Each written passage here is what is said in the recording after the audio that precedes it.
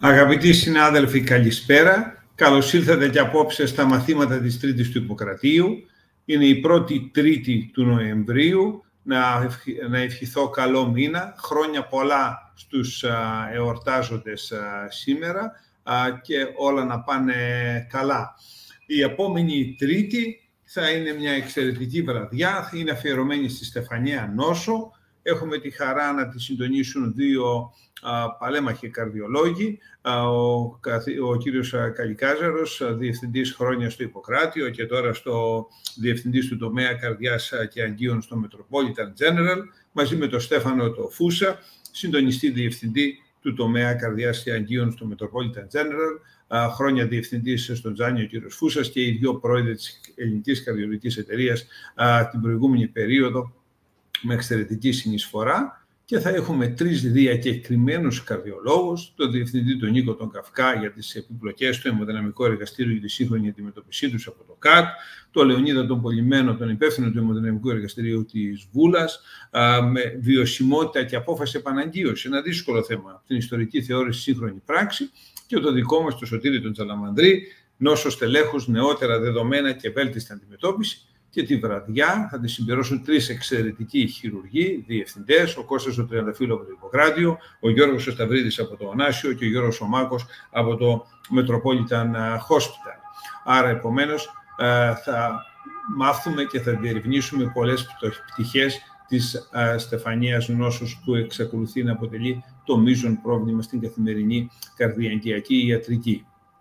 Απόψε η βραδιά είναι η Ηλίαν ιδιαίτερη, θα αναφερθώ αμέσως μετά, αφού προηγηθεί όμως η παρουσίαση μιας πολύ ενδιαφέρουσας περίπτωσης, τις συνήθους περιπτώσεις που παρουσιάζουμε κάθε Τρίτη, από τον Βασίλη το Μάντζερ.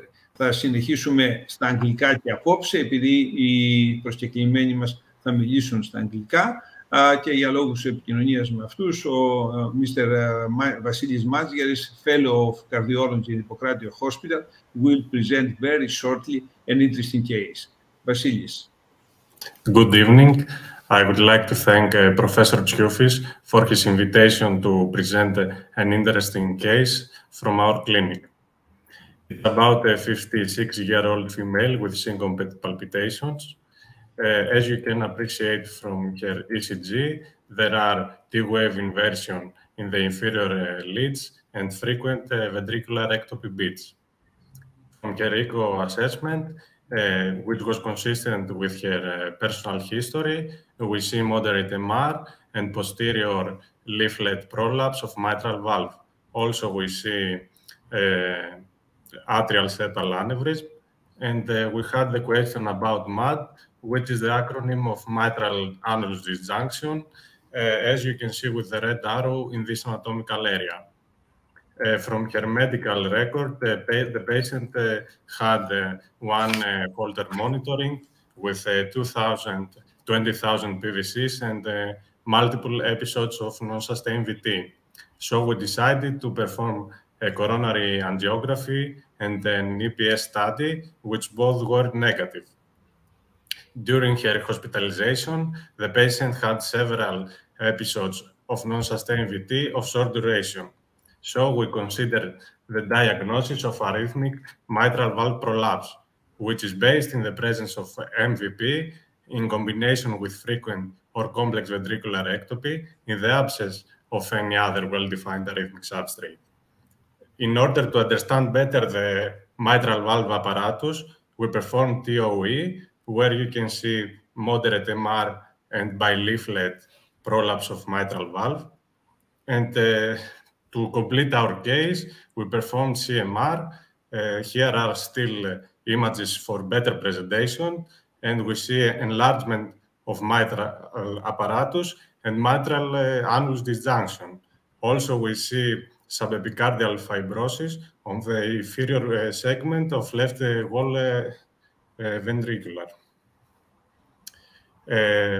Having the diagnosis, we question the further management of our patient based on the expert consensus, and we offered her an ICD implantation because he has all the clinical and phenotypic risk factors. So the take-home messages, which are the take-home messages? arrhythmic MVP is defined by mitral valve prolapse and frequent or complex ventricular ectopy. Holter monitoring should be performed in all patients with mitral valve prolapse. Also, cardiac MRI should be performed in patients with AMVP and risk factors, such in our patient who had syncope and non-sustained VT. And ICD implantation should be considered in patients with clinical risk factors and high-risk MVP morphology. Thank you for your time. Thank you, Vasilis, for this excellent case. Mitral valve prolapse is a very common disease. The majority of those patients suffer and experience extrasystole with this feeling of palpitation.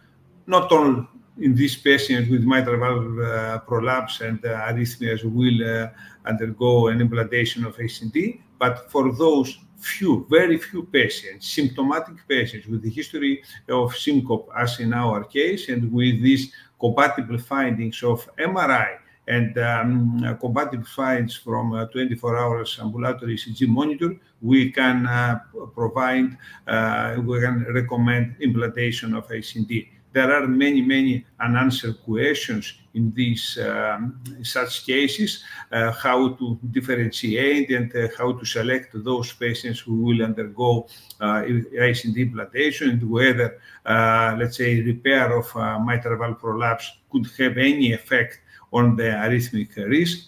But I think this case is in line with what we will discuss maybe later with the first presentation by Stamatis Lerakis, imaging of valvular heart disease. Maybe we'll have the opportunity to Stamatis to comment on this case. Thank you, Vasilis. And as I mentioned previously, tonight I have the honor and the pleasure to have with us three worldwide experts in the specific topics of valvular disease. Indeed, with the Cardiovascular Institute of Mount Sinai Medical Center from New York, USA, will share its experience with all of us. I would like to thank Professor George Dangas for having the pleasure to respond positively and be with us tonight. And along with George, we will have Professor Stamatis Lerakis and also Professor Roxana Membran, who is, let's say, great honor for us to have all all of these, let's say, experts tonight and to discuss very interesting topics. If it is, of course, what I would suggest, George, first to have, let's say, the lectures, and then all together to discuss questions that and comments that we will receive through chat, but of course that also questions that each other could ask. Again, many thanks for being with us. And I would like, let's say, just to say, George, you a few words, and then to introduce Stamatis. Well, absolutely. Kalispera se όλους.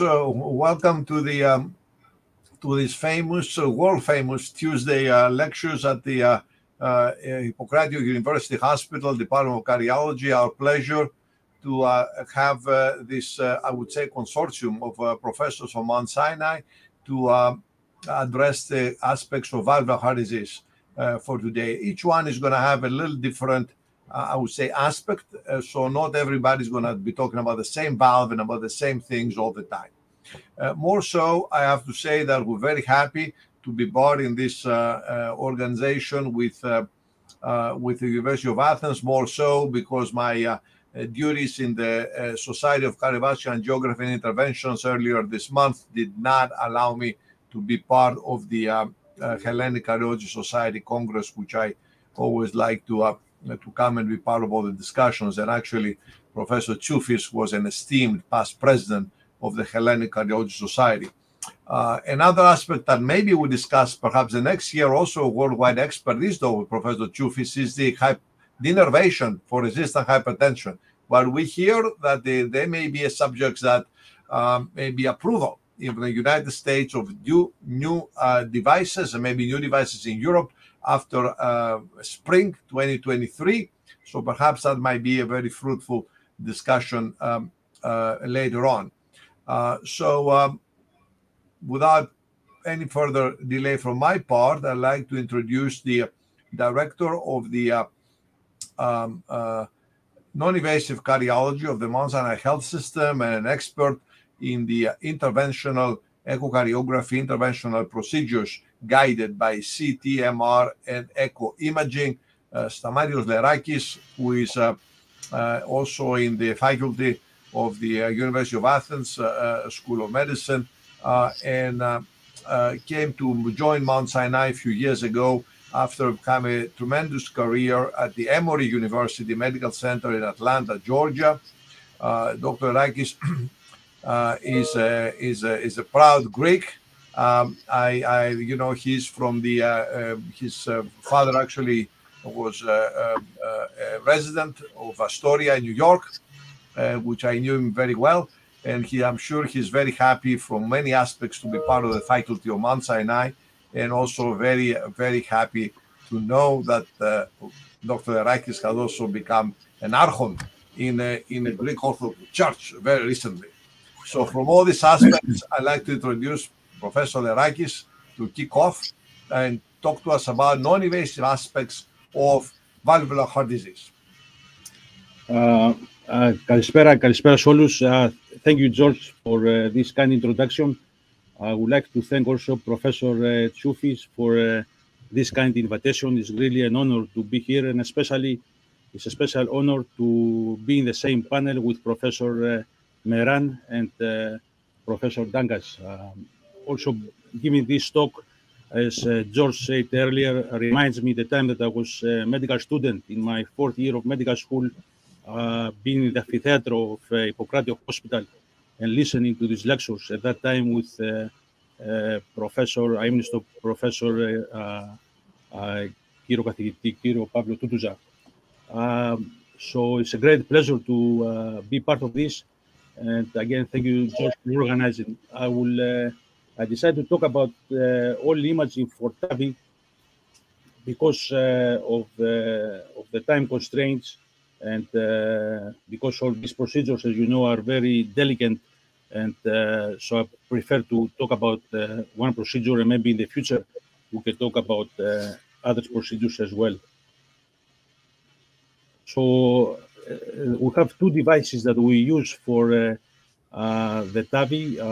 The one is the self-expanding valve, which is a different profile, a long valve, and as you can see here, especially for the students, the landmark is the pictal catheter, which is in the down into the annulus, and that's the landmark that we follow in order to decide where to position the valve and deploy the valve, as you can see on the other images. And this is the balloon expandable valve.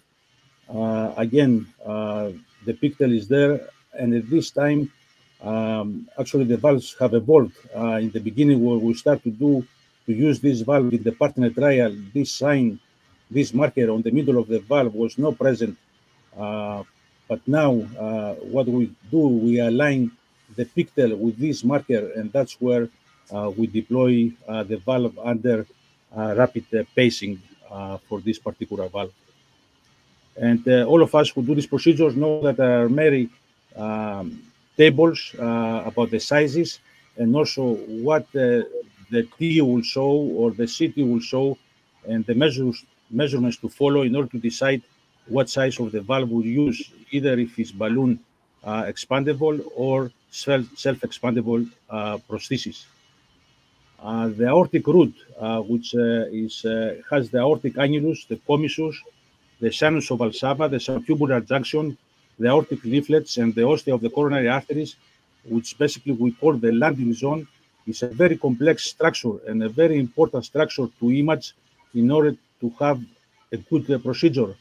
And all of us who do this procedure are familiar with the aortic root, with this cartoon, which basically shows the annulus on green, which basically is the virtual ring formed by the joining vessel attachments of the aortic valve leaflets. And because it's virtual, that's why it's difficult to visualize and difficult to image, but very critical for the success of the procedure.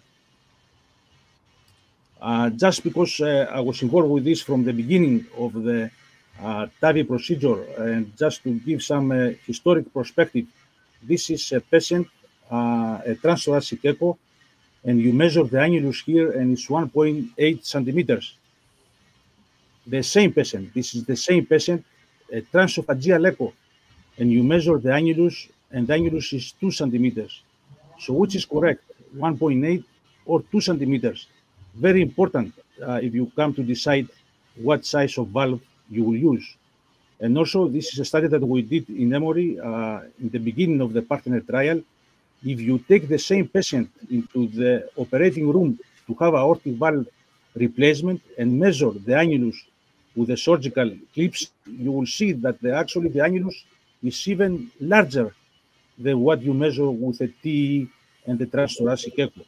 Why is that? The answer to this question is it came with the development of CT, which basically now is the gold standard for this kind of procedures. Today, all the patients who undergo TAVI, they have to undergo CT. Only in a few cases, like renal, if there's problems with renal function, you may not do a CT, you may do an MRI or do a transesophageal echo, but almost all the cases, they undergo CT, and by CT, it's very clear that the annulus is not circular, but an oval structure that has a major and minor diameter, as you can see in these images. Very important things to follow when you image the aortic valve, as you can see in this case, to see how bulky the aortic valve is, to see the calcifications, the location of the calcifications. Very important to determine how risky this procedure will be for the development of a stroke, one of the major complications of the TAVI procedure. And we know today we have Sentinel cerebral protection devices. Sentinel is one of those. There are many others, and there are trials that have been done as recently as being published in the TCT, which shows not very protective results, but still we use it when we think it's appropriate to be used. Also, transesophageal echo we use to measure, as I told you, the minor and major diameter of the aortic annulus, the perimeter, and today, as I told you before, it's easier to do with a CT, but also in the cases that you cannot do a CT for the reasons that I said before, you can do these measurements with a transesophageal echo using 3D transesophageal echo. As you can see in this case, where the patient had the transesophageal echo and a CT, and you can see that the numbers for the area of the annulus as well as the perimeter are almost identical. So in good hands, you can perform the same measurements with both transesophageal echo and CT, and I think the fellows in cardiology and also they should learn to perform all this as much as possible.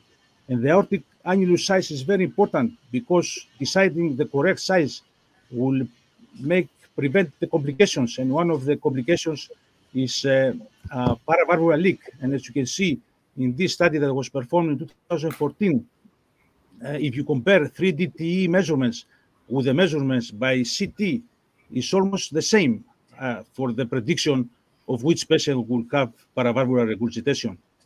Also, what about if you have a case that you measure that is in the middle? Let's say the annulus comes to 22. What valve you will use? You will use a 26 in this case or a 29. In this case, you can use a balloon. As you can see there, a 23 millimeter balloon was used, and inflate the balloon so you can obstruct. Make sure you obstruct no backflow, so that means that the balloon is obstructing the annulus completely. You can use a 3D transesophageal echo. You can measure the size of the balloon. As you can see in this case, measures 25. So you will use a larger valve, 29 instead of 26. So there are many ways today to measure the annulus, both before the procedure but also during the procedure. Today, because of the advancements in CT, most of these measurements are very accurate, and you don't have to do much during the procedure. Also, the calcifications of the valve and the distribution of the calcifications are very important to know. And of course, today with the CT, you know the calcifications, you can see the calcifications much easier, but calcifications are also very important to determine the severity of aortic stenosis. The more calcium you have, the more likely the stenosis will be more severe, and this is especially important for the low flow aortic stenosis. As you know, before we used to do a lot of dobutamines to see if there is any increase in velocity with the use of a low dose dobutamine. But today we went away from that, and because all the patients have CT, we do measurement of the calcium of the aortic valve, and we know that the calcium in the men is more than the woman, and if the calcium score is high, then the possibility that the stenosis is true stenosis and not pseudostenosis is more likely. And to this point, we know that the valves in men is more calcified compared to women, where the stenosis appears to be more because of fibrosis of the leaflets. So more fibrotic stenosis on the women, and more calcific stenosis on men. Other parameters that we follow: LVOT landing zone. Look at this patient. Severe calcification of the subaortic location. As you can see, severe matroannular calcification, severe annular calcification. Very important to know in this particular case, because you should decide which valve you use. Or most likely on this case, you use a self-expanding valve because you have less pressure on the aorta and less likelihood that you will cause rupture of the annulus. Also, look at this proximal bulge. This you should know, and many times for these reasons, we do ablation before we do ablation, alcohol ablation of the proximal septum, in order to prevent embolization of the valve, sometimes of the new valve. Also, you should know the ejection fraction, because when you use rapid pacing, this can make the function more worse and can be more problematic, and you have problems for the patient to recover. So if you have a low ejection fraction, most likely you don't want to use rapid pacing, so you prefer to use most likely a self-expanding valve. Also, the presence of aortic regurgitation. If you start with significant aortic regurgitation, sometimes when the stenosis is severe, we do balloon valvuloplasty in order to make for the valve easier to go and place it. So if you have significant AI to start with, you will consider not, to try to avoid the BAV, the balloon valvuloplasty, in order to prevent worsening of the AI and the compensation of the patient. So everything is very important, and everything is very important to screen before the procedure and know exactly what is happening. This is use of 3D for TE for measuring the height of the coronary arteries. Very important to know before the procedure. But of course, today it's easier to do that with a CT, and that's what is the gold standard today. Also, the size of the leaflet can be very important, because if the size of the aortic leaflet is longer than the distance between the annulus and the ostium of the coronary artery, this can cause also significant problems during valve deployment. This paper a long time ago about the practical guide of multimodality imaging for transcatheter valve replacement. And moving on to the guide the position and deployment of the valve. Coaxial alignment is very important, actually critical for the success of the procedure. As you can see on the left upper slide, and no coaxial position, and on the right lower, a coaxial position. That's what you want to see, at least by echo, transophageal echo, before you deploy the valve. And just for the interest of time, very important imaging, very important during the procedure to detect complications. You don't want to see the valve in the ventricle. This actually was a case early in the early experience of the, as you can see, the catheter comes from the LV apex. This was a transapical approach to deploy the valve, which now is abandoned. But this can happen also with a transfemoral approach or any other approach that you try to develop the valve. This is also very important. Every step of the way, very critical for the success of the procedure. If you can see here what happens, the pacemaker was not stabilized well. This again is early experience in the beginning. And as you can see, there is, during the rapid pacing, there was an extra PVC that happened that throw the valve, embolized the valve into the aorta. And this was able to move the valve then and bring it into the descending aorta, where it was deployed and another valve was placed.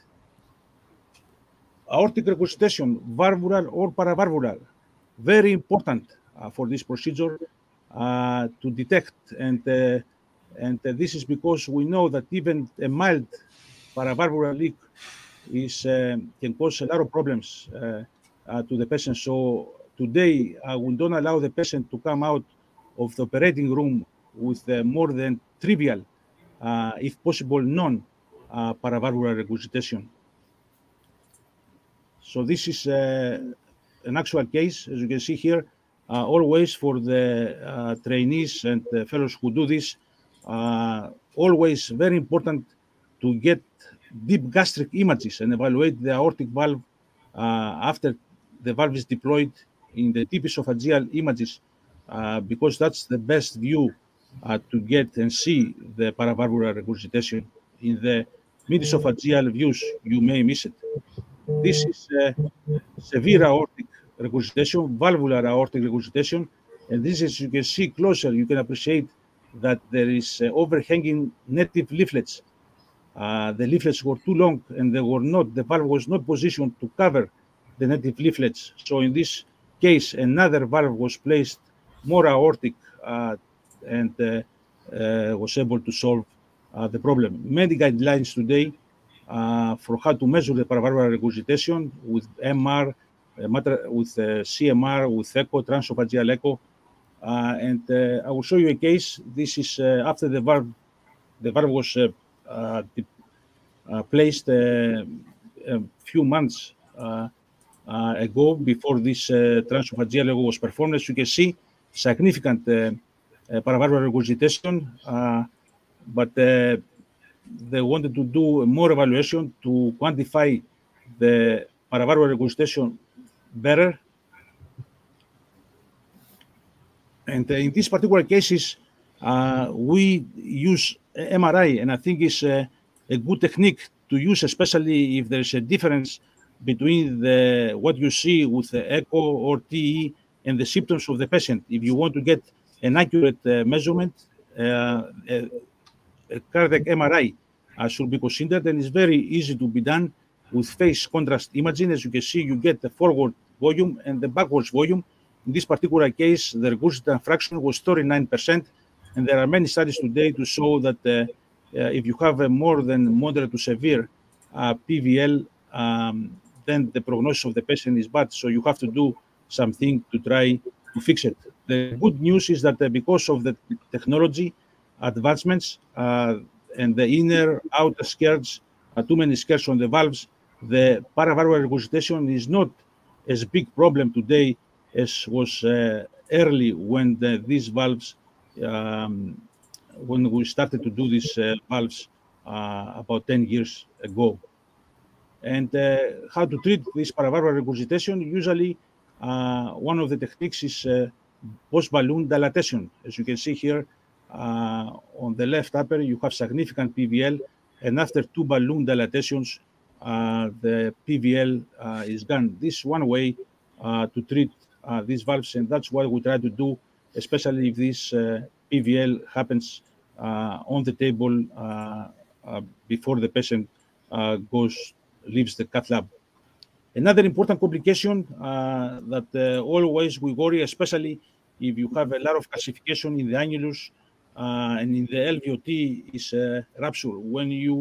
And that's why it's very important before we do the procedure to do careful evaluation with echo, and we do always to make sure that there is no pericardial effusion, to know that from the beginning, because after the procedure, if you start seeing pericardial effusion, then something went really wrong.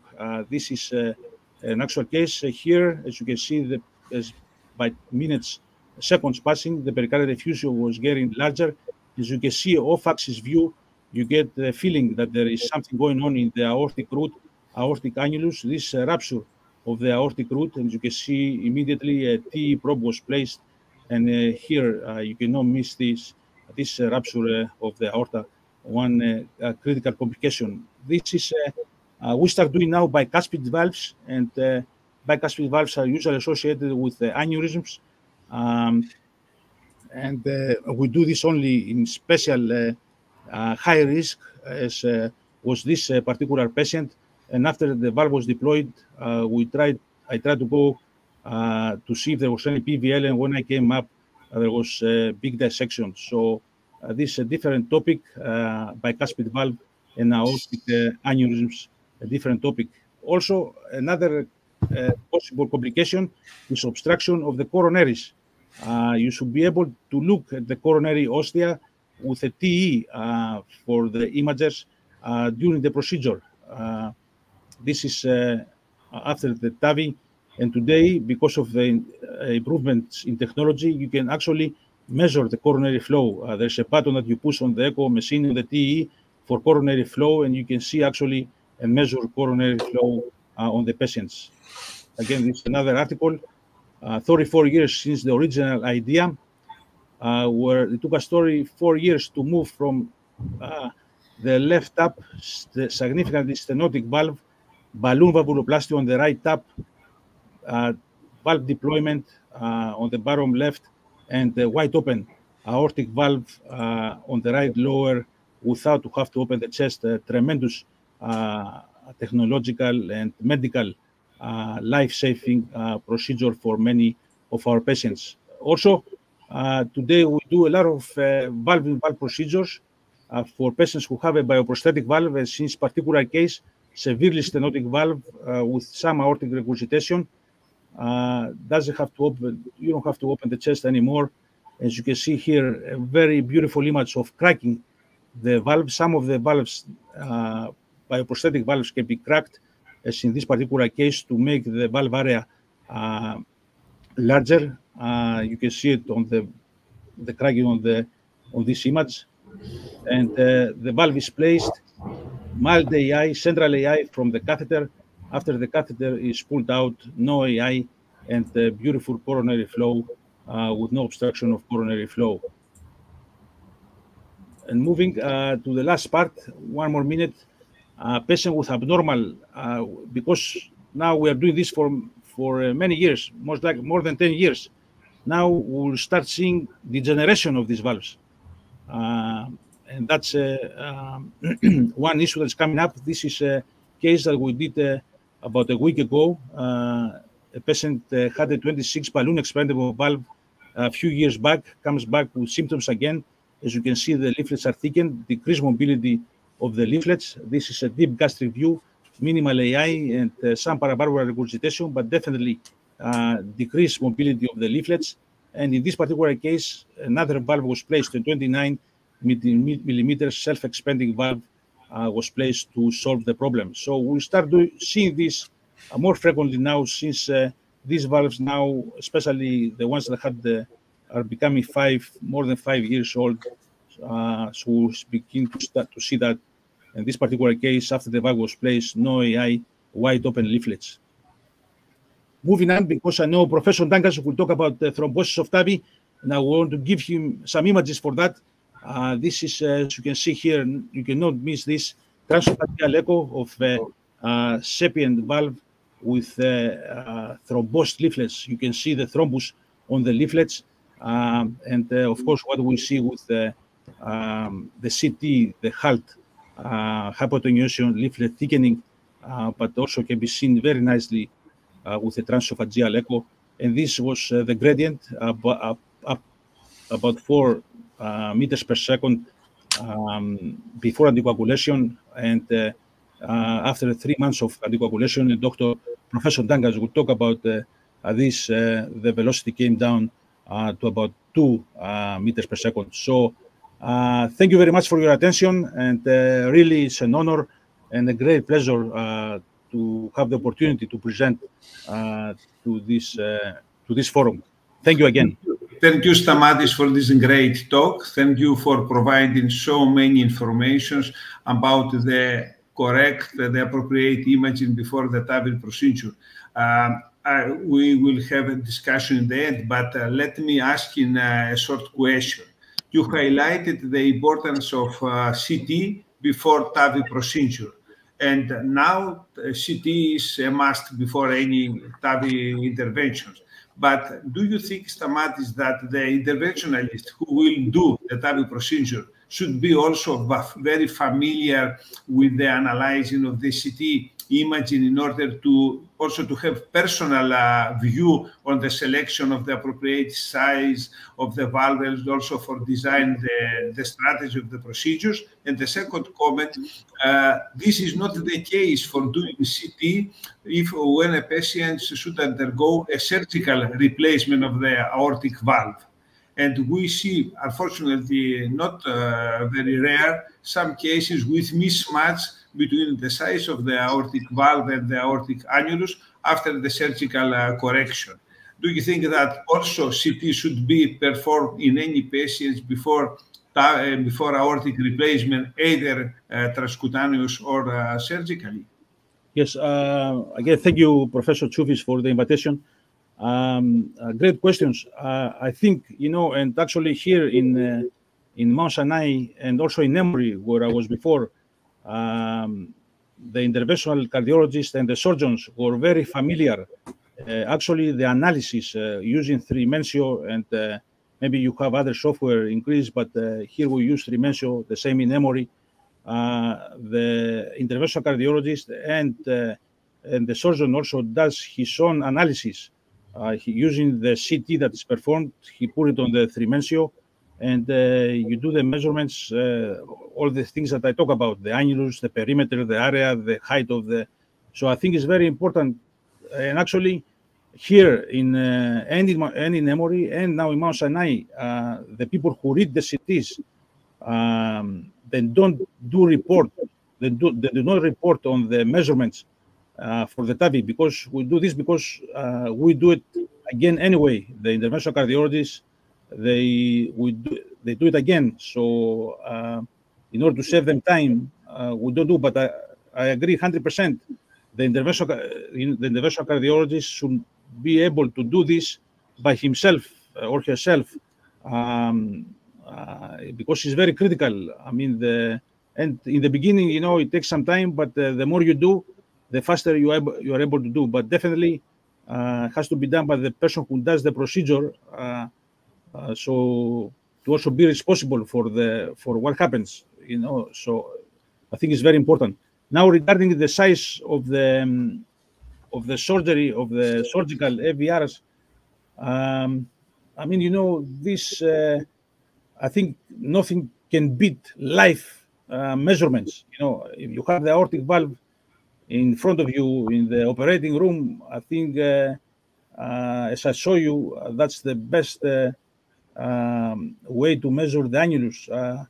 I mean, I don't know CT, if can offer any more information than having the valve right in front of you to measure everything you need. And so that's my opinion, Professor Choufis. Yeah. Thank you, Stamatis. If you, Stamatis, agree at George, let's move on to the next presentation, and we will have more time for questions in the end. It's my great pleasure now to introduce Professor George Dangas to deliver his talk about thrombosis of TAVI. I don't think that is there any reason to say more about George. Just to say that now George is the director of the Cardiovascular Innovation Center at the St. Michael Venner at the Mount Sinai Hospital. There is no meeting, there is no great clinical trial where George not to be there and discuss with the world other experts in different aspects of interventional cardiology. George, the virtual floor is yours. Great, excellent. I hope you all see the slide set. And please open it. Okay, excellent, George. In the slideshow, great. There's a great system, and always my pleasure to expand our teachings and our collaborations with the University of Athens in many aspects of research and education. And I want to carry on what Stam said about antithrombotic therapy after TAVI, and tell you a little bit about where we started from. We started from knowing not too much, but understanding that there were patient and valve factors listed here and grouped in some ways, and also understanding that we have an array of antiplatelets and anticoagulants already available to us, and see how we could possibly mix them and combine them, and possibly also understand this disease in the context of other cardiovascular diseases that we had, such as the coronary artery stents, the aortic stents, the aneurysm stents perhaps, or valvuloplasties, or other aspects of cardiovascular disease of this part. And then it came what this new phenomenon, due to this tremendous imaging, and Stam show you the top, and just in case you missed it, we have this great classification right below that makes more sense. And essentially, it's just a cup of coffee, one must say, perhaps great coffee, I don't know, but something similar. And, you pour a little bit in there, and slowly it kind of fills up. And it fills all the way up, it's grade 4, and obviously this cusp doesn't move, because it's stuck. It's stuck by this dark blue material. And the more it is and the more strong it becomes, the less mobile this leaflet becomes. If you have more than one leaflet, you're going to have severe stenosis, and perhaps in many aspects, you may also have severe regurgitation. So that's not really great. The trouble comes when you have grade 1, or what exactly does grade 2 mean? Where does it really fit?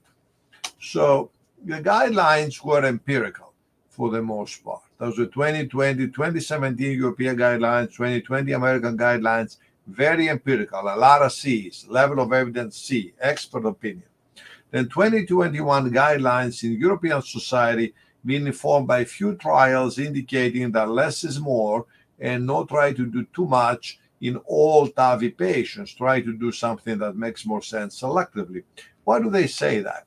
First of all, talking about valve trials, we're talking in the thousands. You're talking about drug trials in valve disease, you're talking in the hundreds.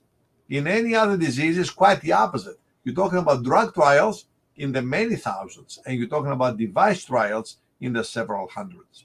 So clearly, whatever we know, whatever we think we know, in valve disease and anticoagulation, it's really based on a series of pilot trials. That's all these trials are. This is the largest, one of the largest, actually the largest dedicated trial, and you can see that it only has about 110 patients per group. Great design, low number. It was stopped due to futility. Not that many people like to be enrolled in the study. It is not a strictly post-TAVI study, as the clopidogrel arm compares aspirin to aspirin plus clopidogrel. The clopidogrel arm, for the most part, was delivered before the procedure, very much as a loading dose, as a chronic loading. So it doesn't exactly tell you what happens afterwards. It includes a lot of bleeding periprocedurally, and there is no question that you see on the left side, there's a lot of activity early on with a dual antiplatelet therapy. Most interestingly, though, it's the first trial that showed that the stroke, or at least the major stroke or the apparent stroke, didn't have much to do with avoiding clopidogrel. They didn't seem to have more strokes with clopidogrel. Well, small numbers, of course, but trends were positive. Then we tried the Galileo study, a combination of maybe an anticoagulant, a low dose. We got the low dose right, but the anticoagulant didn't seem to work. I'll tell you why. But anyhow, this is the this is the project. Rivaroxaban, just 10 milligram, in 15 to 20 is used daily for atrial fibrillation. So clearly we're doing intermediate dose of rivaroxaban. There is an even smaller dose, 2.5 BI twice a day, though. That's nearly equivalent to 7.5 or 8 milligrams daily. So not much difference, a little smaller, but just a little bit smaller, because you give it twice a day. So you accumulate the drug quite a bit more. Anyhow, we combine with low-dose aspirin for 3 months and comparing with dual antiplatelet therapy, and afterwards this monotherapy of the rivaroxaban versus the aspirin. On the right side, there was a trend towards higher bleeding. That was expected. Nothing different than what was expected. On the left side was a surprise, a lot of mortality, driving the overall endpoint of MACE unfavorably, particularly beyond 1 year. And you can see, particularly in the long run, there was significant disparity on the left side, the MACE events. You can see the definition of MACE right there. All sorts of thrombotic events we included. Interestingly, this is what I said, that perhaps the anticoagulant didn't help much, or maybe the combination didn't help much, but the dose was right, because ultimately what we really started with was that to prevent the halt, this clotting I was showing you on the valves. And turns out that even the low dose of rivaroxaban did a tremendous job preventing these clots, 11% down to just 2% for important clots, grade 3 or 4. And the leaflet thickening from 30% down to 12%. So interestingly, the study was criticized for the opposite reasons in the beginning. It was criticized that the dose was too low and that there would be no efficacy in preventing the blood clots without the full dose anticoagulation. So little we knew way back then. So low dose does the job. Don't give it indiscriminately to everybody because you are going to have other sorts of unfavorable adverse events, is the outcome of this study. That was the first one that was over 1,000 patients in heart valve disease and TAVI.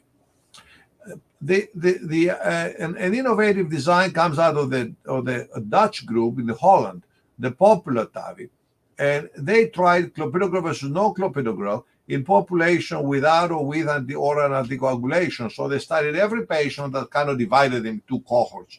Monotherapy of either aspirin or oral anticoagulation was a control group. Interestingly, again, the study, like ART, did not start exclusively after TAVI, included all these drugs being randomized and given before the procedure for the most part. So Galileo, the only study thus far that clearly started a few days after TAVI, so upon discharge, which I think this is when we decide. You don't decide before the procedure what you want to do after the patient goes home. You decide when the patient goes home after the procedure what you want to send the patient home at. So nonetheless, don't forget that there's going to be a lot of bleeding here because everybody's getting all these drugs ahead of time, ahead of the invasive procedure. Clopidogrel, bleeding noise up top early on the left side, not a lot of difference afterwards. So a lot related with loading dose. On the right side, the aspirin group seems to catch up to a year. Interestingly, the study has a first innovative design here, 30-day treatment, 1 year follow-up. So beyond 30 days, 90-day treatment, beyond 90 days, beyond 3 months, everybody was sort of on aspirin. So despite that, it seems that aspirin clopidogrel fared better between 90 days and 1 year here, a trend of a new finding or a trend of a chance, we won't know until another study has a similar design. The bleeding comes here, what I told you. From the get-go, you can see on the left side, 10% of bleeding on the control group, major bleeding on day one, right away, boom, you see the blue line. And the people who have clopidogrel as well, boom, right away starting with 20%. This is a lot of bleeding, no question about that. Remember what I told you in the beginning. All these studies started these drugs before the procedure, something we don't do indiscriminately in any other center, I don't think. Atlantis trial went back to a Galileo type of design, studying patients after the TAVI, try to configure what we're going to do with or without AFib in this population, a different control, but they had an innovative design, the single full-dose anticoagulation as the investigational arm in either cohort.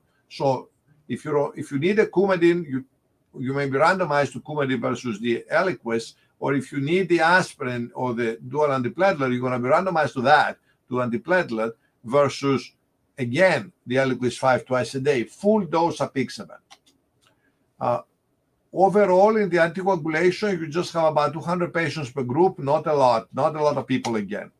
In the no anticoagulation, there are some differences. Before there weren't. There are some differences, but again, the difference is not so favorable.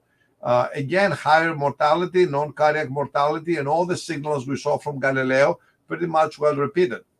Very clear. There's a minor decrease in stent thrombosis, in valve thrombosis that you see on the bottom, which is an imaging endpoint. The overall imaging substudy in the first line, non-significant between control and treatment. However, this is due to the interaction, pretty obvious. There was a major benefit in decreasing the valve clots with the anticoagulation versus antiplatelet in the stratum 1, but no difference in stratum 2, although somehow that stratum 2 fared unfavorably. You see 9.5% valve thrombosis with the apixaban versus only 5.5% with the warfarin. It's a non-significant, but not the way that I'd like to see it going. Well, another large study, over 1,000 patients, the 1,400 patients here in the endoxaban versus vitamin K study in the Envisage. We're happy to publish it just a week after the European Society guidelines. You can see the asterisks explaining the dose reduction for endoxaban to go down to 30 milligrams instead of 60 due to low body weight or due to renal failure, or the way we adjust vitamin K with a double asterisk, a triple asterisk, which are of the people, about 50%, who ended up having antiplatelet therapy concomitant. So about half of the people did get that due to pretty much a recent stent of some sort. Overall, the study was positive, showing non-inferiority of the new regimen. You can see the NACE, which is MACE or major bleeding, pretty much on top of each other. The lines very clear at 2 years. On the other hand, particularly beyond a year, there seemed to be a signal for a major bleeding against the endoxaban and favoring vitamin K. So we've got to be a little careful about that. Let's look further into that. You see that when the endoxaban dose was 30, the differences in bleeding weren't just there. You can see that in the second bar graph from the top, second row. And similarly, there was less bleedings with the specified oral antiplatelet therapy. Was not specified. So the specified antiplatelet produced more bleeding, and the high dose of endoxaban produced more of the bleeding.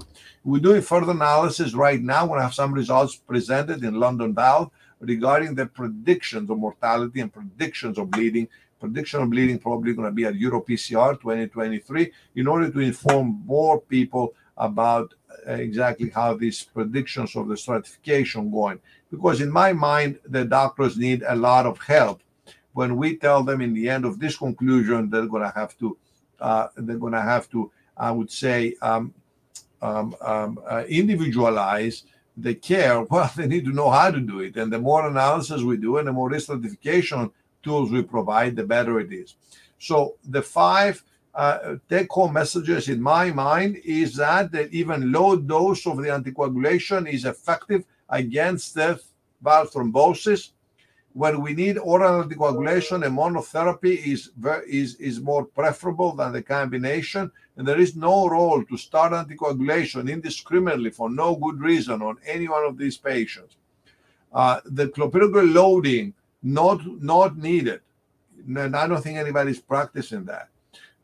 Interestingly, again, 6 years ago, we published a secondary analysis of the Bravo 3 trial suggesting that clopidogrel loading may be associated with neurovascular complications. We couldn't get that patient published anywhere because everybody was rejecting it as an analysis that makes no sense. And why would the clopidogrel have all this bleeding and vascular complications problems? Just to see how the tide changes.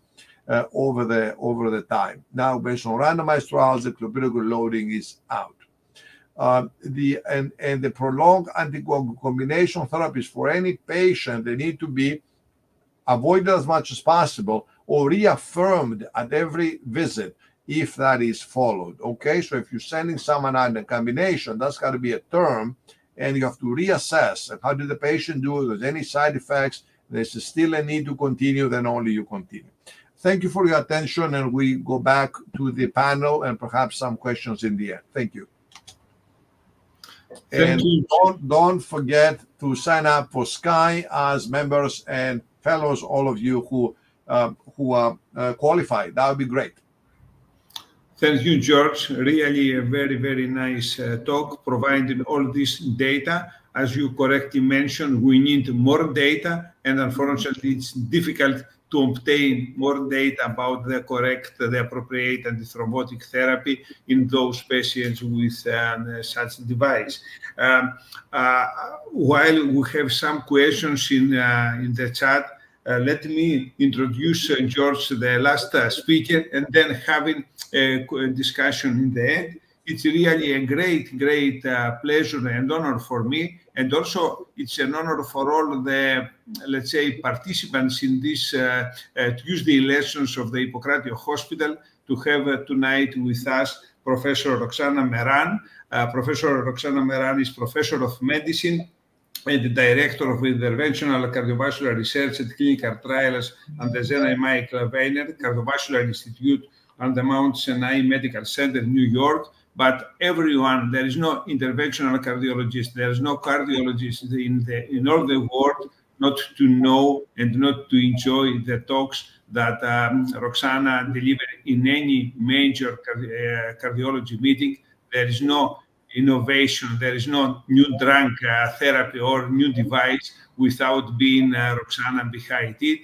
Really, thank you, Roxana, for being with us, and we will looking forward to enjoying your talk, TAVI in females and small aortic annulus. Thank you. Thank you so much. Ευχαριστώ πάρα πολύ. Καλησπέρα σας, Professor Zipous, and all of my colleagues in Greece. I wish that I was there right at the Hippocrateian Hospital in the most beautiful city of the world, that I enjoy spending time with friends and family.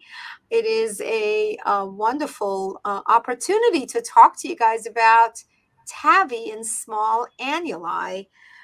Important for you to note my disclosures for the institution and the academic research organization that I run here at Mount Sinai with multiple device and drug manufacturers who fund the research that goes on here. What is a small annulus? Have you ever thought about that? I think we think, oh, it's just a certain size. The truth is there's no real definition. Nothing standardized. There have been some proposed definitions. An annulus in which a surgical prosthesis of greater than 21 millimeters can't fit. That's a terrible definition. Wouldn't you agree? Significant variability on how surgical prosthesis size is labeled. Or maybe a little bit more interesting is an annular diameter less than or equal to 23 millimeters.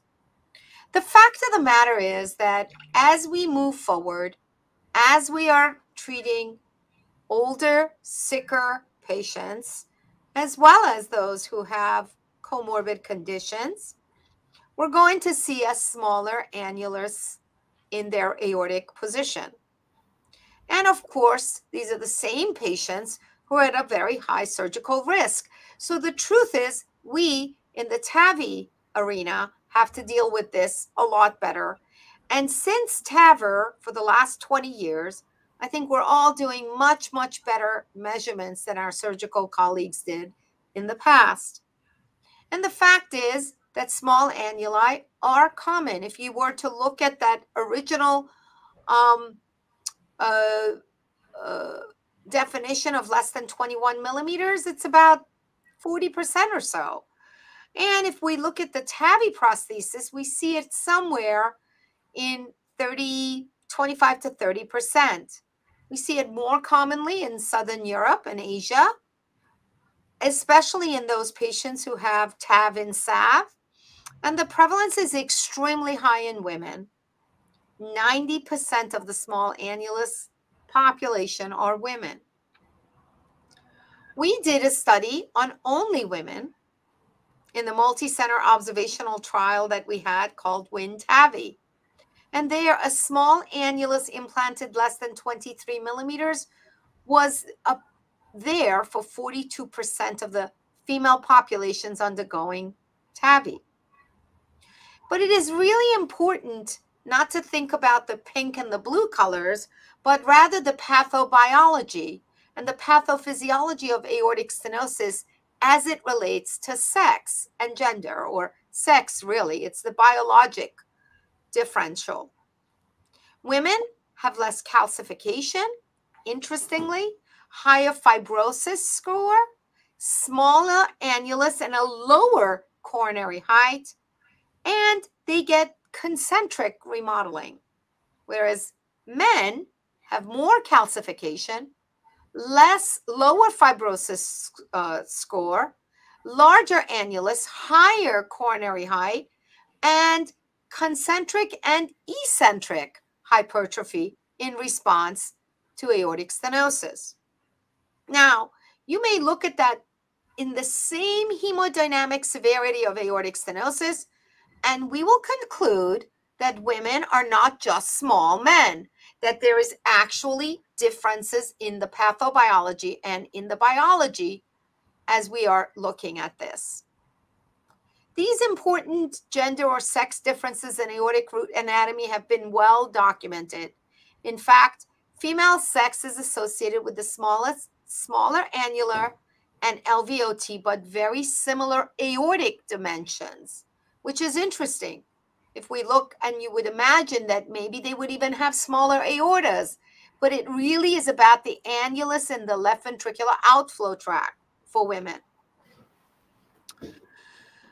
What are the recommendations? The ACC-AHA guidelines for the management of patients of valvular heart disease. You're getting a favorable result for SAVR in, of course, bicuspid aortic valve, subaortic LV outflow calcification, rheumatic valve disease, and even in small or large annuli. What we're seeing in TAVI for aortic stenosis is calcific aortic stenosis of trileaflet. Why is that? I think it's because in the past, the surgical enlargement of a small annulus would allow for the use of a larger prosthesis to minimize that patient prosthesis mismatch. But the fact is that recent studies are showing us that TAVI is a very viable alternative. And in fact, if you look at the outcomes of small annulus and small aortic root undergoing surgical aortic valve, and small, what I mean by that is an inner aortic siniotubular diameter indexed for the height of less than 1.4 centimeters per meter squared in women and less than 1.5 centimeters per meter squared in men. And if you look there, you could see that the combined endpoints are looking much, much worse for small aortic root, whether it's a combined MI, PCI, unstable angina, CABG, non-hemorrhagic stroke or cardiovascular death, or even just non-hemorrhagic stroke, worse for the small annulus. But in TAVR, on the other hand, or TAVI, annular size is not a predictor of death. In an IPD analysis of over 11,000 patients, the predictor of all-cause mortality, annular size did not come out. In fact, but since women were there, they actually had a better result. It was in the both multivariate and univariate, they had a 20% less chance of mortality. So in fact, women had a better survival after TAVI. And remember that women mostly have a small annular size. Remember also that the hemodynamics in a small annulus is usually better after a TAVI compared to a surgical aortic valve replacement. And it's probably the fact that we oversize, and also we don't have that sewing cuff. So there's a larger diameter. In fact, in our WIN-TAVI registry, we did look at the small valve sub-study, and we tried to look at the safety and performance of TAVI in women. We had 1,019 women in that TAVI registry, most of them high risk. We use the size to look at the small versus the non-small annulus. And we didn't show any differences in the major outcomes according to the VARC2 definitions for death, stroke, hospitalization, according to the valve size. The valve size had no significant impact on the efficacy or outcomes of TAVI in women. And if we actually look at the results over time, TAVI in a non-small versus a small valve, TAVI led to a significant improvement in symptoms at 6 and 12 months, irrespective of the valve size. So the valve size kind of goes away. Now remember, these are all women. What about the type of valve? Which one would be better? There was the CHOICE trial and the CHOICE extended registry, all of them looking at the small annulus. They used that mean annular diameter of less than 23 millimeters, and they showed that the self-expanding valves had less valvular regurgitation than balloon expandable valves, especially in those patients with a small annulus. Now, does this mean that we will have a better result with one valve versus the other? Because it seems that if we look at lots of these data with and look at patient prosthetic to patient mismatch, that the risk seems to be much more pronounced when there is an intraannular valve, especially those with the balloon expandable valves. And in fact, we're seeing that the optimal devices in different clinical scenarios seem to favor the self-expanding, perhaps in the small annulus. But none of these are randomized, prospective, randomized studies in large numbers of patients.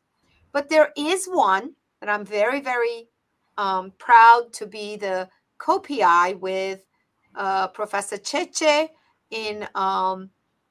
from France, and our PI, global PI, Dr. Howie Herman, and that's the SMART trial. This is the small annulus randomized to Evolute or Sapien trial as a prospective, multi-center, international, randomized control post-market study. The very first one to look at one valve versus the other in a specific population.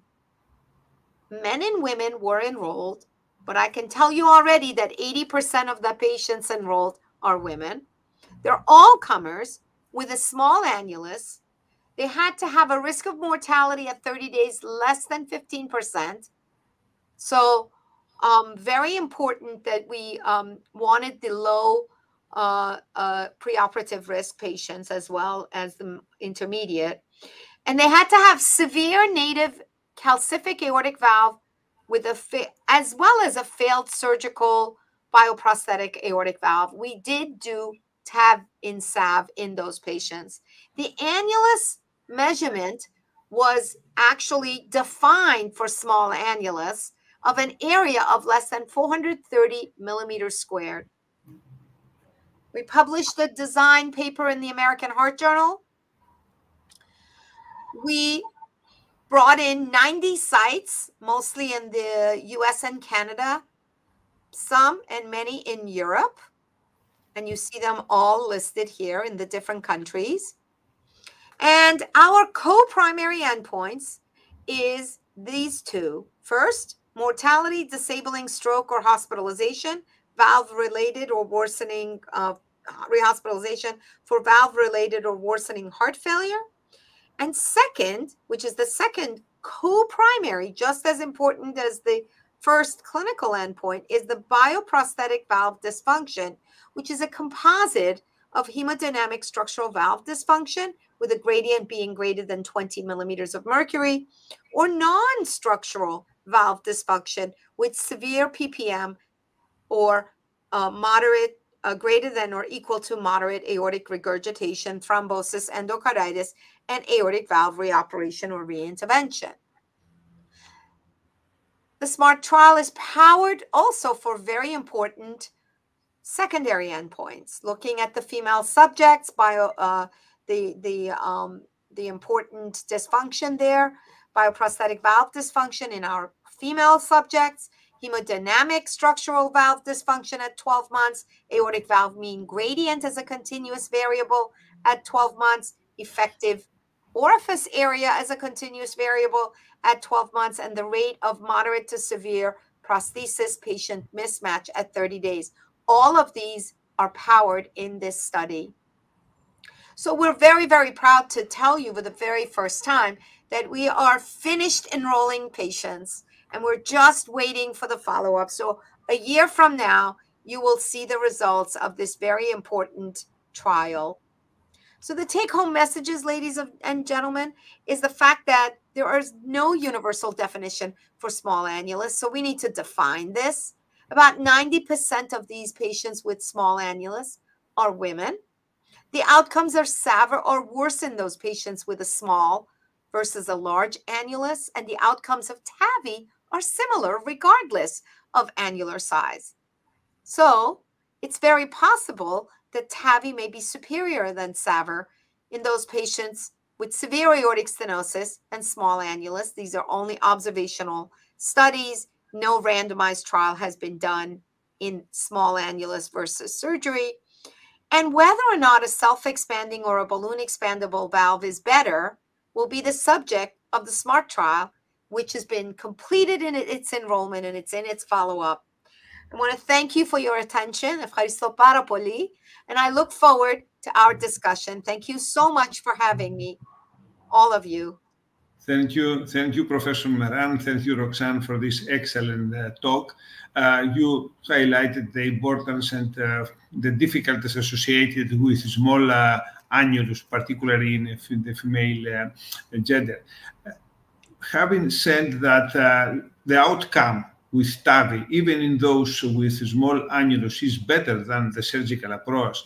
Do you think that this should be one more reason for proposing TAVI in younger female subjects with, let's say, having a 60 years old young lady with a small annulus would be in favor to undergo a TAVI instead of a surgical replacement of the aortic valve? Well, that certainly is a perfect and a beautiful question, Professor Soufis. There's no question that this would be one of the things for us to think about. You know, in the early TAVR and the TAVR that basically is in the asymptomatic TAVI population that we're looking at it even earlier, we should be looking at some of these important questions that you have. Whether or not a study like that will ever be done will leave us to evaluate that. But certainly it is going to be very, very important. TAVR first, I think, especially in small annulus. Thank you. If George and Stamatis are still with us, can join say the panel in order to have a discussion. May I have ask both of you, Stamati and Roxanne, now we have many patients who will undergo TAVI with concomitant coronary artery disease and also with some degree of mitral regurgitation.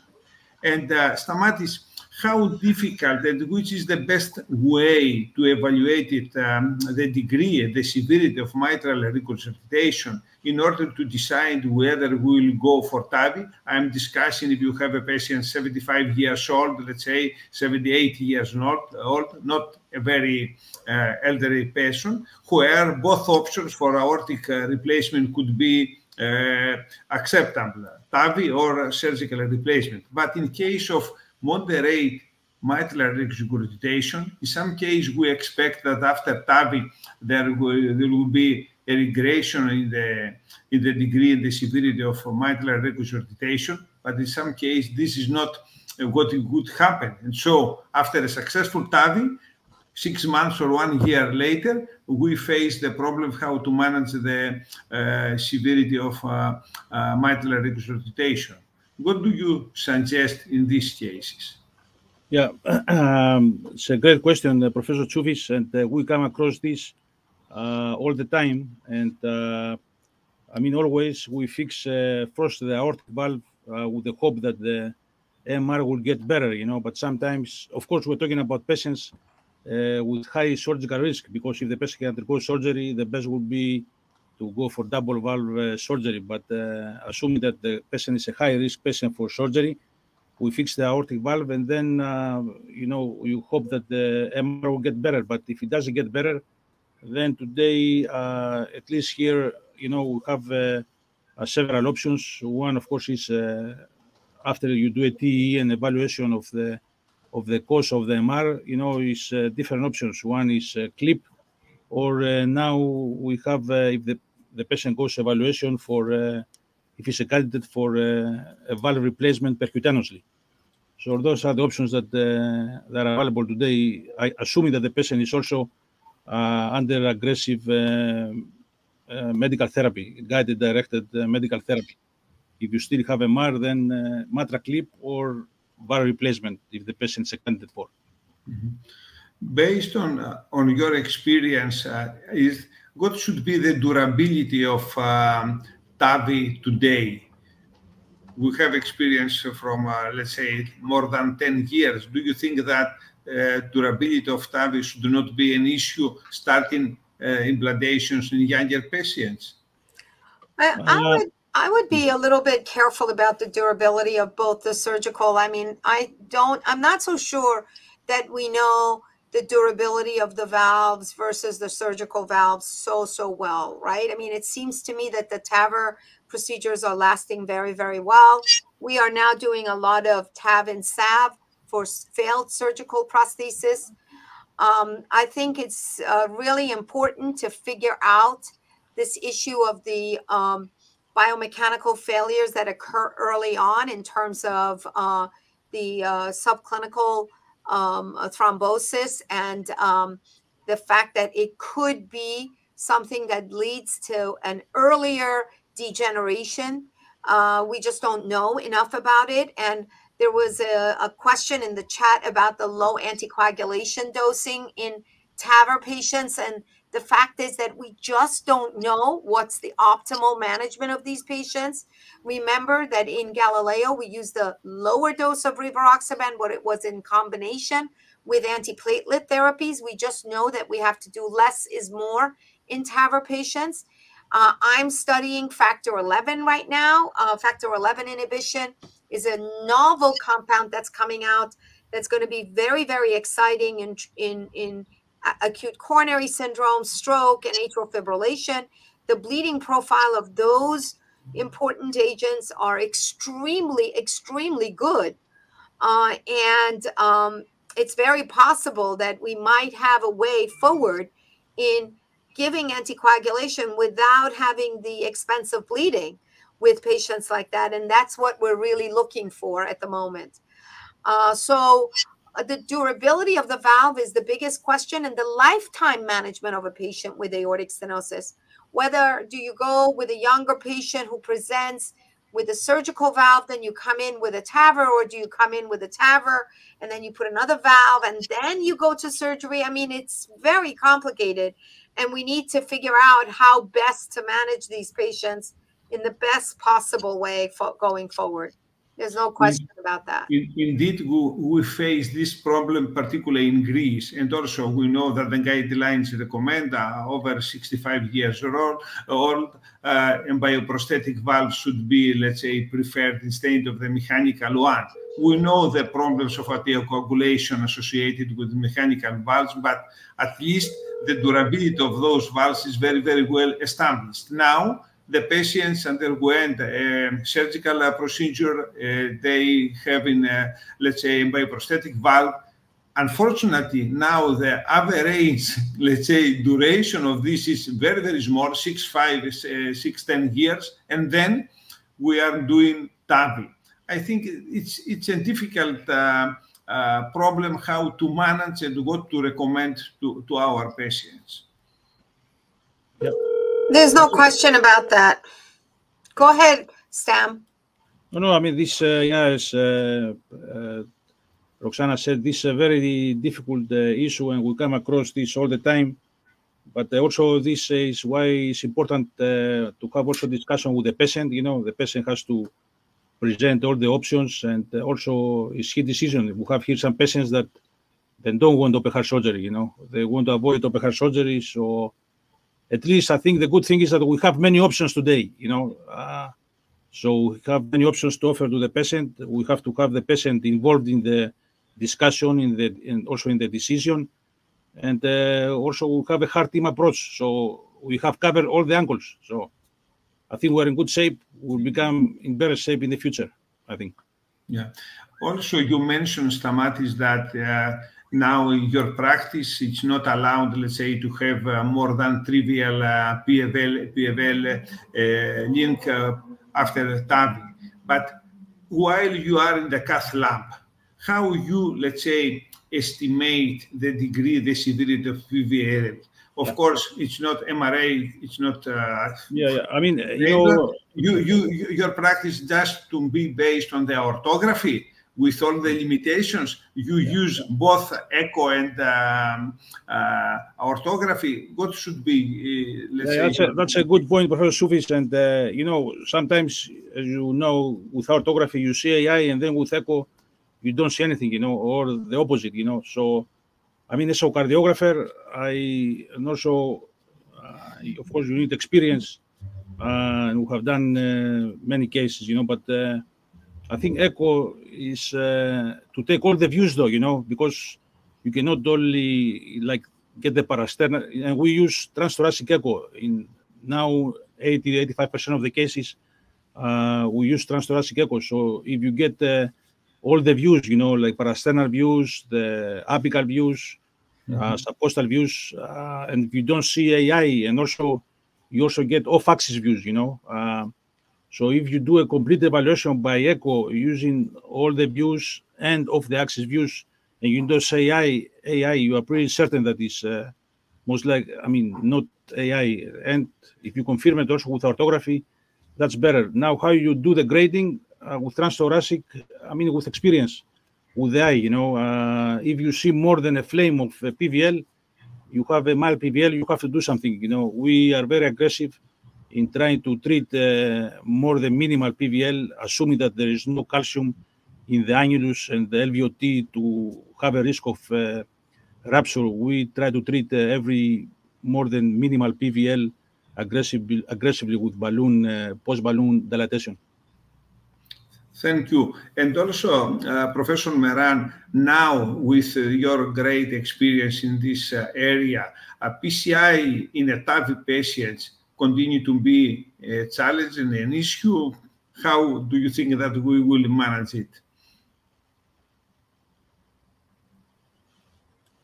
I think obviously it's a very important one, right? That's another reason why to think about which valve type is most amenable to access to the coronaries. And it's for that reason that we basically we do perform coronary angiograms, or in the CTs, really figure out if whether or not, especially in the older patients who may have coronary disease, we rule out coronary disease and try to figure out the valve types. And obviously access to the coronaries have been a little bit better with the balloon expandable valves, and depending on what that height of the coronary is with the annulus, and we make those important choices. I think the future, as we move forward, we have to be thinking about that. If there's multiple valves and then there's coronary disease, we don't want to be jailing the coronary arteries in a patient who's had a previous TAVR. And certainly, a STEMI, let's say in the setting, if you go younger and younger, you start to have these issues where these same patients can present with a STEMI, for example, or other things. So it's going to be a very important evaluation for us to kind of put this on the map of how we care for these patients in terms of coronary access, the bioprosthesis durability, antithrombotic and antiplatelet regimens that have to be coming forth, and how and when we choose which valve in which patient and when. So really, really good question. Thank you. And there is also one more question from Kostas Asnauridis for you, Stamatis. Are there any cases where transesophageal echo is necessary during the TAVI implantation? Yes. Hi to my friend, to my good friend, Kostas. But yes, so as I say, about 80%, 80 to 85% of the time we use transthoracic echo. We use TE when we have a bicuspid valve, with especially with orthopathy. When we do valve in valve, valve in bioprosthetic valve, or valve in TAVI, that we start doing lately. So only those particular cases will do. We use transesophageal echo. The most of the, or if we have very high risk LVOT and annulus, and we are worried about possible rupture, you know, and we have to have something immediately to know immediately if something happens. But those are the only cases that we use transesophageal echo, 10 to 15% of cases. Okay, thank you so much. We are very close to finish our session. I would like to ask from you, Professor Meran, from you, Professor Leragis, if you would like to have the last comment before thanking you again for being with us this night. I mean, Professor Meran, you want to go first? Or? No, that's okay. You can go first, Stam. No, okay. I mean, it's fantastic. You know, this brings, as I said in the beginning, all memories.